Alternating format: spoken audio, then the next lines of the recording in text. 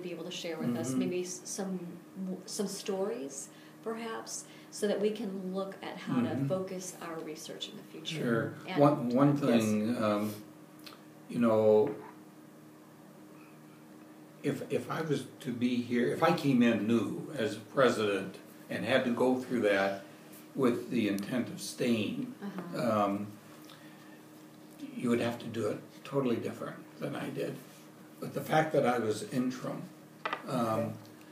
I could initiate change much faster, and in many respects, this may not sound good, but maybe with even less communication on campus than would have been called for if I was long term. Is that because what you'd want to communicate more to be building relationships for long term, and now your priority was writing my ship? priority was to make the change and survive financially. You know, we just absolutely could not incur huge deficits another year. We would have been out of business. In fact, the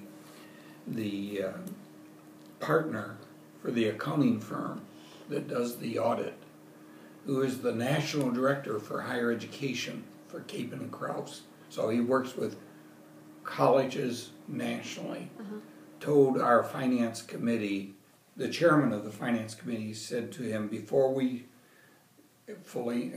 launched the plan, what if we delay on this and wait for a new president and so forth, rather than do it while I was here? He said, you'd be out of business in 2 years. Scary. Yeah. That had to be a lot of pressure for you. Well, yes, but you know, Maybe that didn't occur to you before now. I've done it before. You know, I did it at Asbury. I did it at Roberts. So But you my stayed background on. is finance, You know. stayed on at a couple of those, didn't Well, you? After Roberts, the change. at Roberts, I did. At So Asbury, what was the difference it was 1 then? year. What was the difference? You said. Well, at Roberts, when I went there, looking at the minutes then of the board meetings, I discovered, they didn't tell me this when they hired me, but they had been having conversations about how to declare bankruptcy. In my first week, the bank called and wanted to meet with me, and they said, we want to sever our relationship with the institution. We want you to pay off your loan and, in effect, go away.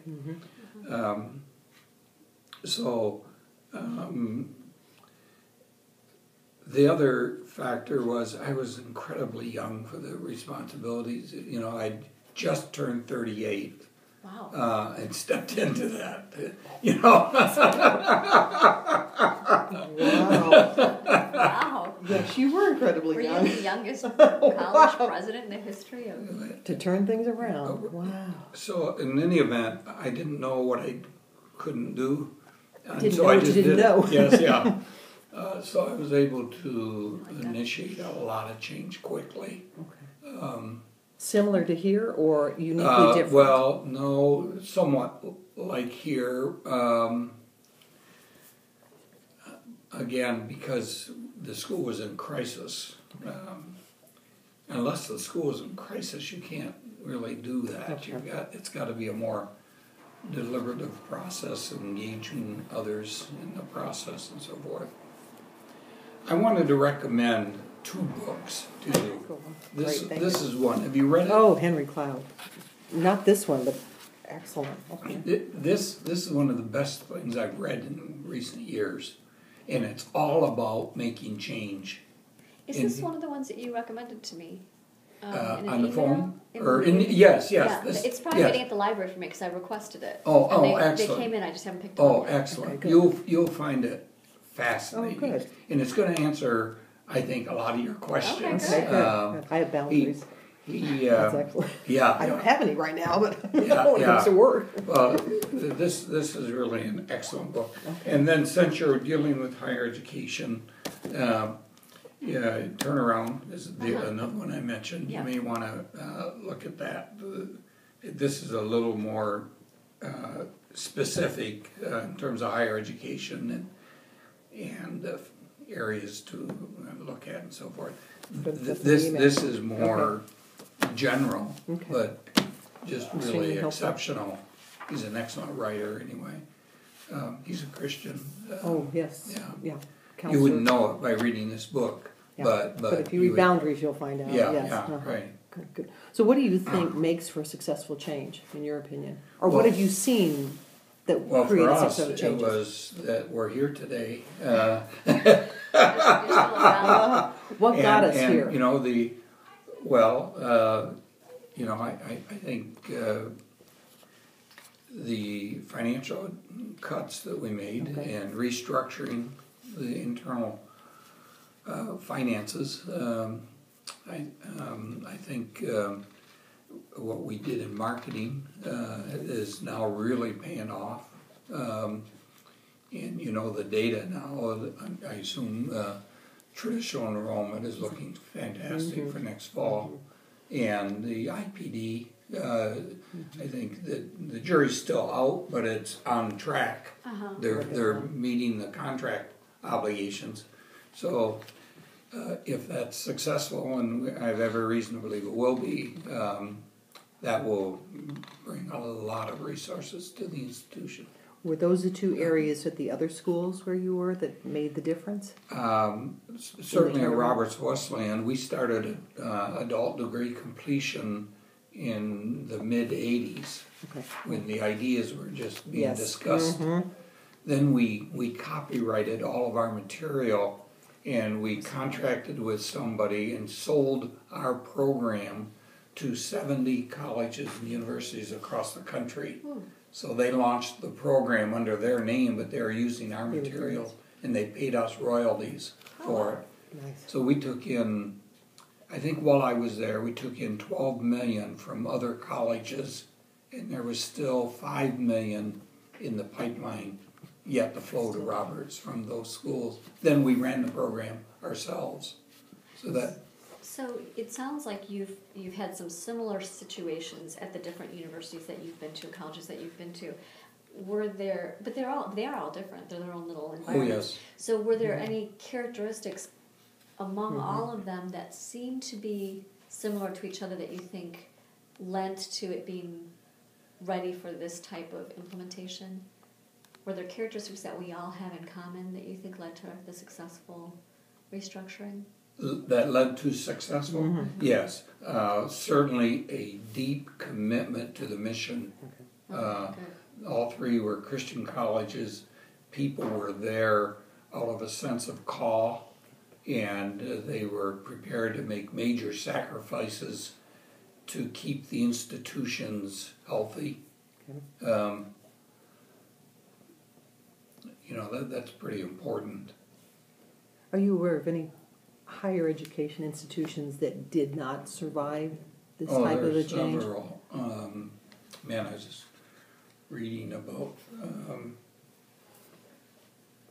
some of those in the last week or two. Well, let me rephrase it. Inside higher education, Right. I think there's an article that actually cited some. Yeah. Are you aware of any consistent characteristics for those that would keep them from successfully making that turnaround complete?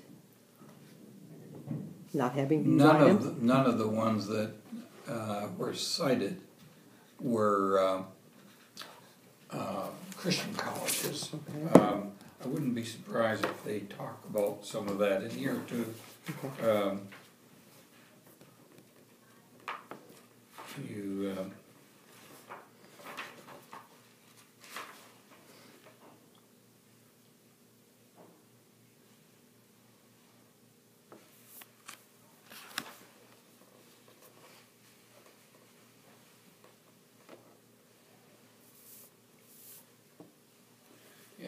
I think if you read through here, you'll find examples of institutions that failed.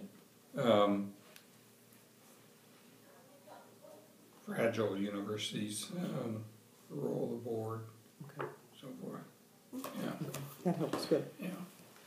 You had just mentioned a moment ago about hope, which leads me to ask, what do you think are the key issues that need to be addressed within a culture as it goes through the turnaround? I think people need to believe that things will get better, Okay. even if they are going through a crisis. Okay. If they don't have that hope for the future, I think it's very hard to make the changes and keep the institution healthy. Do you think there's anything different? Because I could see how that could be the same for secular institutions as well as Christian. Do you think there are any unique characteristics for Christian institutions only that give it that? Well, our sense of call. I think the fact that faculty have a sense of call when they come here. For one thing, the salaries are lower in these schools. Really? And they come because they see it as a mission, a ministry. And stay because Yes, of that. and they stay because of it. Yes, or they go to another Christian school. Right. Okay. Yeah. Is it possible for the hope to get ahead of the reality, and then those two conflict? Well, I think transparency is really important. Okay. And if whoever's leading the transformation isn't really transparent, they might promise a future and not really deliver it in terms of the decisions they're making. But if you're transparent in the process, I think people will see that. One of the things I discovered when I got here is the financial statements, the audit was never shared with the faculty. So we built that into policies here. John Potter. It's his obligation to share that audit every year.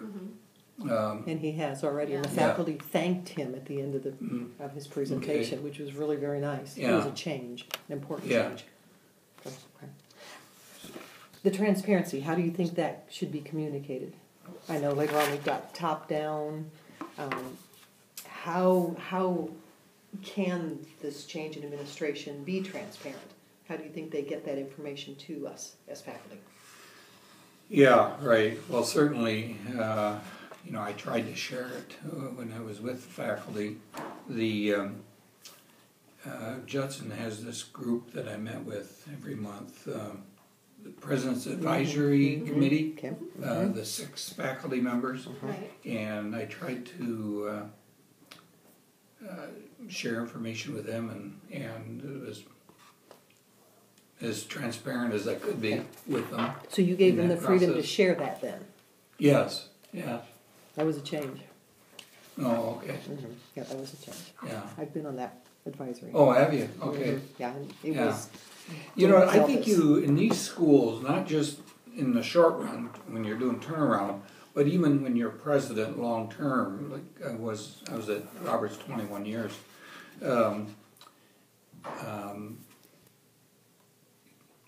there are no secrets, and you can't assume that you can keep something a secret in these institutions. They're too tight, they're small, so you might as well just start out assuming everybody's going to know everything. It's just a lot easier to manage. So it's better to come out in front of it rather than try to follow it. Right. What would you, I'm interested, I know this isn't one of our questions, but I'm interested in the whole interim piece because I think it is very different, the choices you make when you come in as an interim than if you know you're going to stay somewhere for 21 years. So communicate, or relationship building was one thing that you did differently. Not because you're not a relational guy, because you are. In your own way. But you felt like that wasn't where your time was best spent, was going out and meeting all the students and things like that. So, or as far as that goes, faculty or administrators. And you probably didn't want to get too we close. Never, I would think not. We didn't, we were only invited out once in the time we were here for dinner in the evening, Okay. and that was with a board member, a relatively new board member. Now I feel bad. And I do Here, too. have a cookie. no, I'm just sharing that with you to say that's not why I came.